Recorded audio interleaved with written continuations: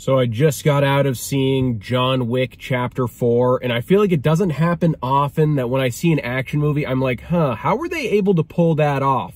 My God, are there so many moments and sequences in this movie where I have no clue how they were able to execute it. Not only does this movie have some of the best action sequences of the entire franchise, but it probably has some of the best action sequences I've seen in my entire life. Like, this is no joke. This is a total John Wick globe-trotting adventure, and it feels like a video game in the best way possible. There are very distinct levels in mini-bosses, and there's different music and choreography and fight styles to go with all of those separate sections.